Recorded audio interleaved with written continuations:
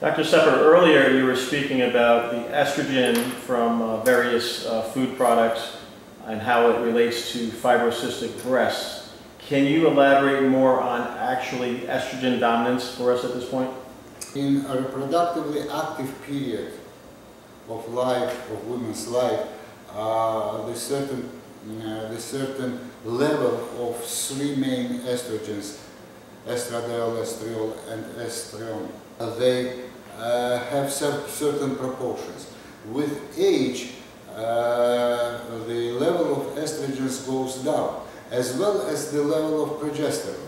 And the ratio between the estrogens and the progesterone should be kept on a certain level if we want to have the healthy metabolism, especially in sexual hormones. But the level of progesterone goes down much faster than estrogen.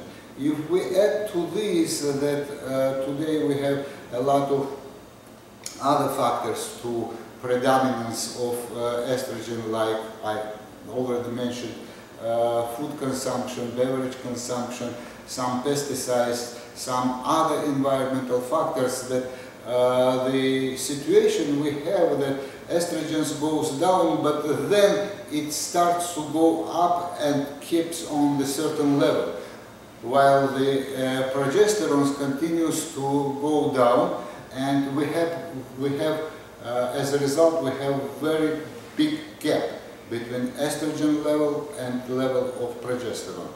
And that's the situation when today in all age groups we have the estrogen dominance, and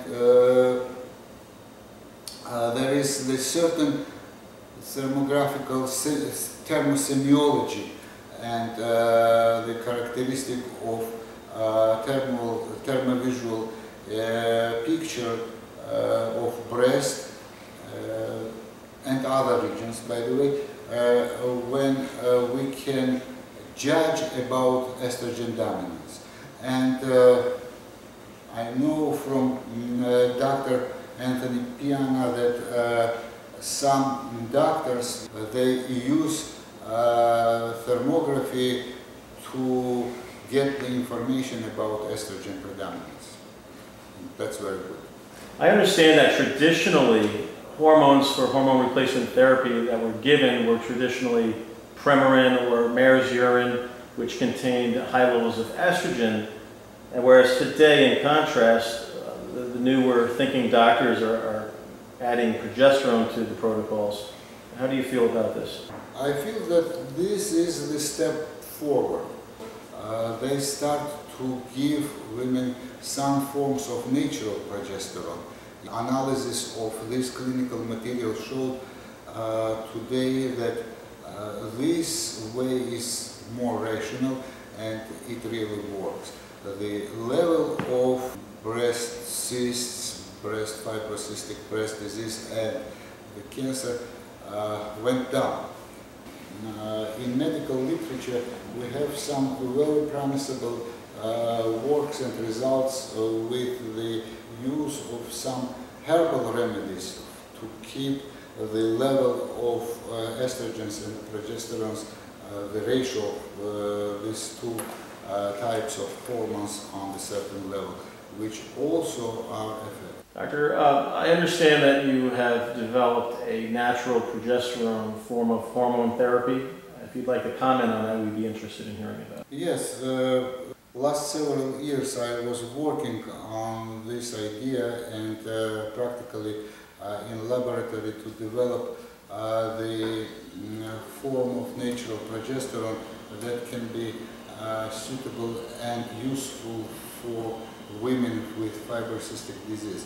Usually natural progesterone products, they are used topically. When you apply the cream or the gel, the molecules of progesterone penetrate into the blood circulation and change the metabolic ratio. Skin is always a pretty high barrier for the penetration of natural molecules, natural products. So my idea was to develop the special penetration enhancer, which will increase the percentage of penetrating active ingredients, in this case natural progesterone, several times.